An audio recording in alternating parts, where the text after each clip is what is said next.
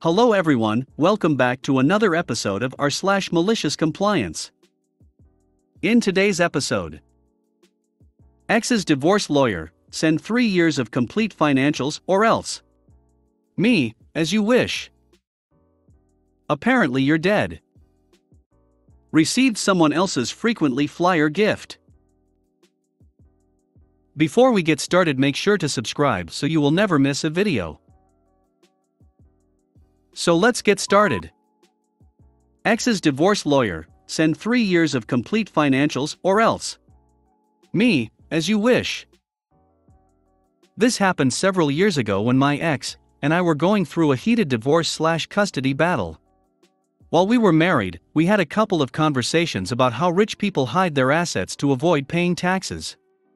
I've never had enough assets to do this, but she somehow got the idea that I was and told her attorney that I was laundering money and hiding income. It was more likely the heat of the moment, as divorce/custody battles often come down to. I couldn't even afford my own attorney, so I represented myself. Her lawyer wasn't a total ass, but he clearly was out to get me, and he talked down to me like I didn't deserve to breathe the same air. One day, I get a letter in the mail from him requesting an updated income declarations form and 3 years of financials.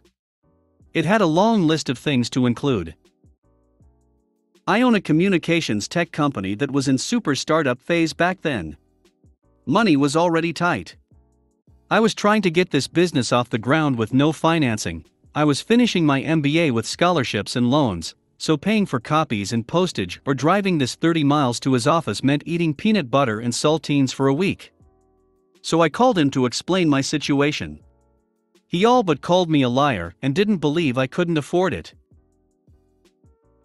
I was put off by that, and I said this was taking time away from business I needed to handle. To which he replied, and I'll never forget this, "Well, according to your income declarations, you're not that busy. What do you do all day?" He then said if he didn't get these documents, he would consider my previous filings as fraudulent, tell the judge, contact the DA, and also alert the state tax agency and IRS. Probably an empty threat, but I'm no lawyer.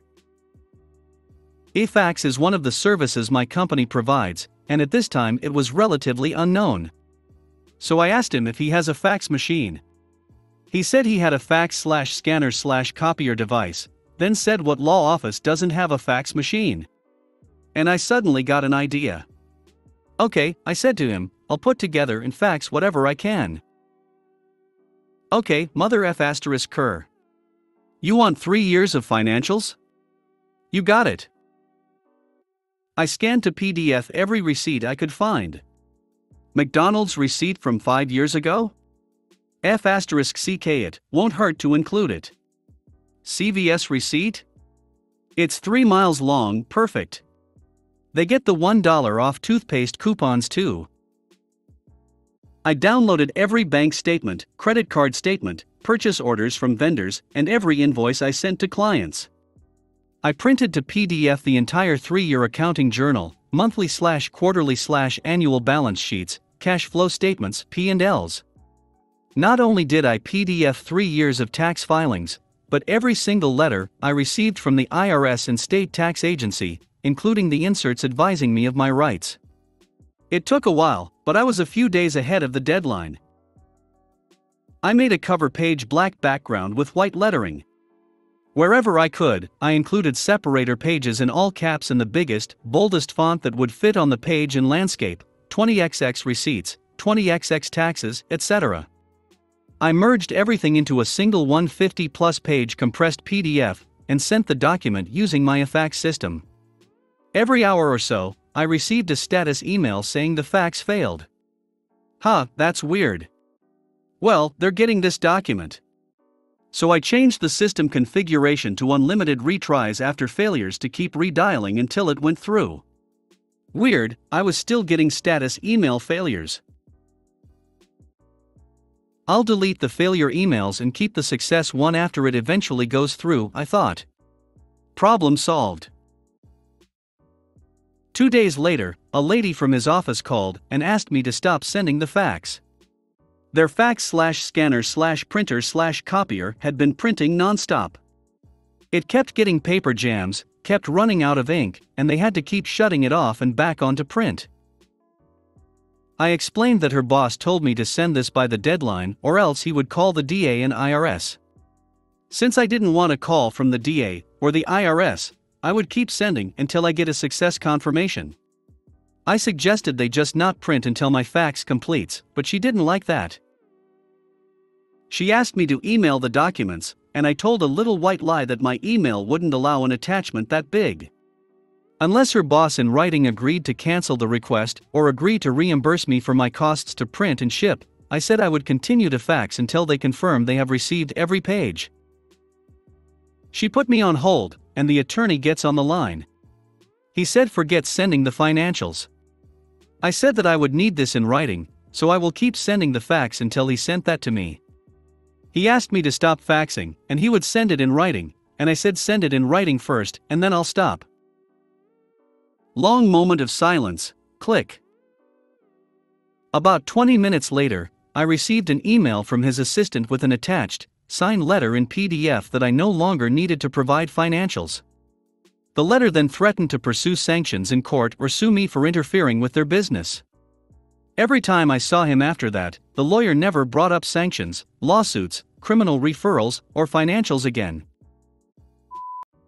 Apparently you're dead.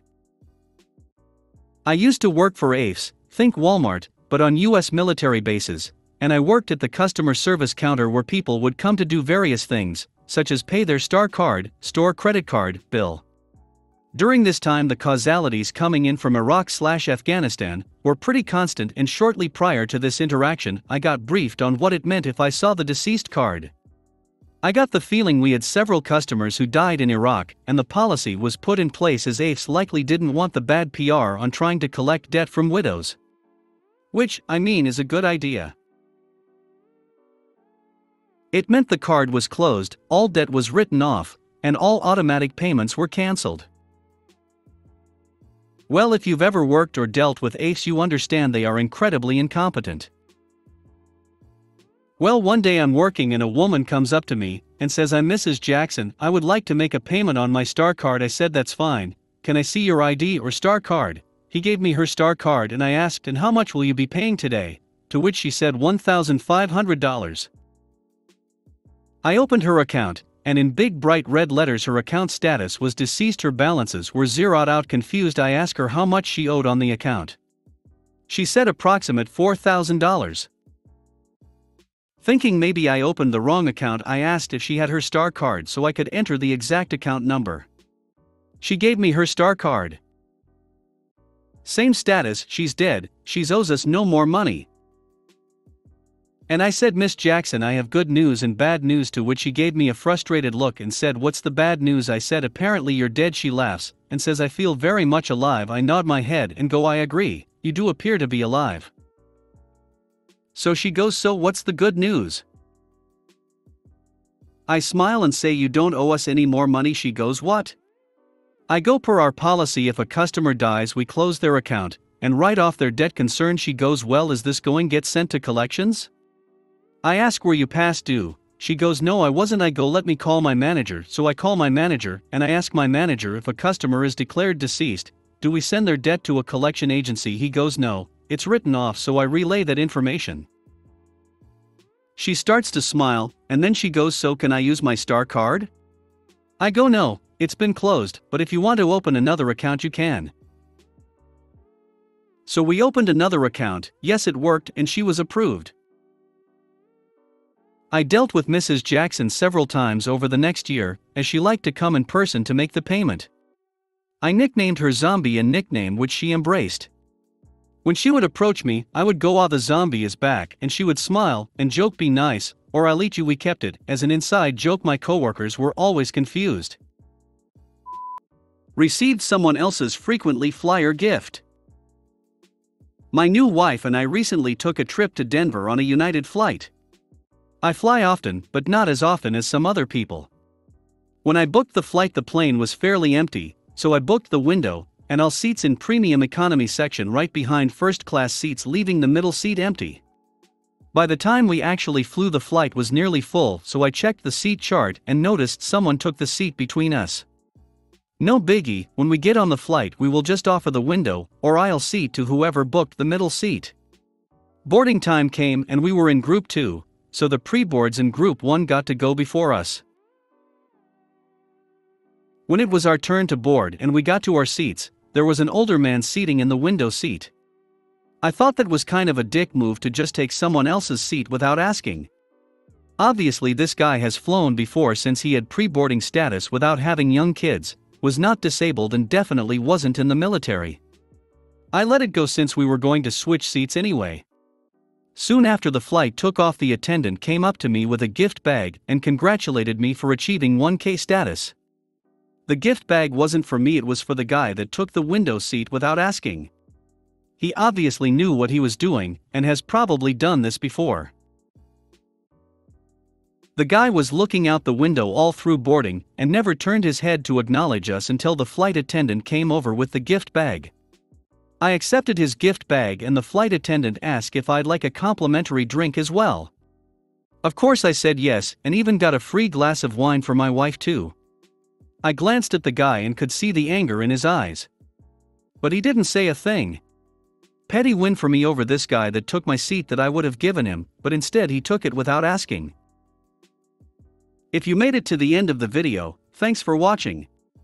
Don't forget to like, subscribe and share, and we will see you in the next video.